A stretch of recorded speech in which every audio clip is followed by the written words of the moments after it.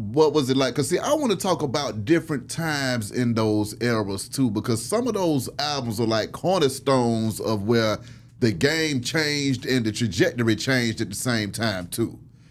When the Ice Cream Man dropped, everybody knew that, okay, No Limit is a problem now, okay? The album's long as hell. It got all these damn songs on it, and it's jamming. And then also, the songs didn't sound alike either.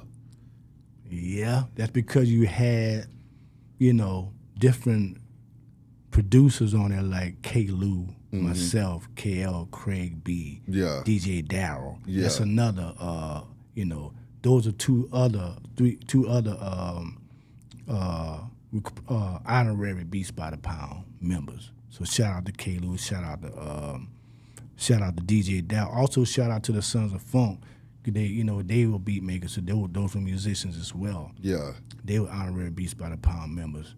But it was like a gumbo, man. We had all these elements, all these different, you know, different talents that came to the table, made those contributions. So when you have those, you know, it's unlike a Dre and stuff like that, even though he incorporated dads into a lot of his stuff. Yeah. And later on, he had Scott Storch. Yeah. But you have an album like the Ice Cream Man, like I'm saying, it was like a compilation anyway. Yeah. He was the king of compilations. So he had not only did he have the producer, he had these features. Yeah. From these great writers and, you know, songwriters and artists, man, like Mia, you know what I'm saying? And, come on. You know what I'm saying? And it was just special, bro. It's like 31 flavors, you know. Yeah, exactly. Come on. You said. Exactly. I mean, producing the track for Ice Cream Man, the title track and the theme song of the album, though, man. What was that like for you getting in there saying, okay, I like to produce, but y'all know I'll sing in this thing, too, now. Don't get it messed up.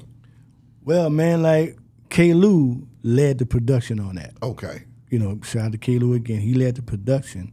And, you know, P was like, man, get in that, man. And he said, and K. Lou gave me the invitation to say, man, you hear something you want to put on it? Yeah. So I put the keyboard chords, like you hear the fillers, will fill that song up was the chords. Yeah. You know what I'm saying? And I played on the keys.